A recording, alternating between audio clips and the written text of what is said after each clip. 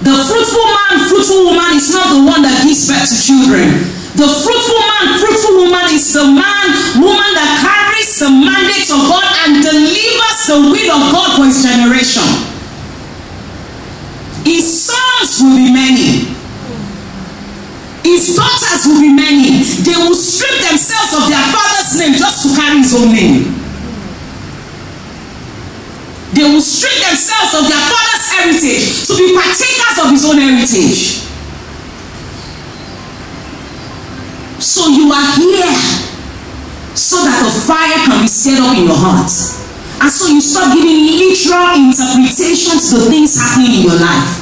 And so you learn how to set your priorities right. That one that when you are not happy, things happen to you, you shut down ministry. 5 months, we will not see your post again on WhatsApp. The platforms where you should be ministering to people, we won't see your post again on Instagram. You will go, like go. They won't see you in church. All the things you used to do, you will drop it. When you are now feeling yourself, you will come back. You have lost time, you have lost ground.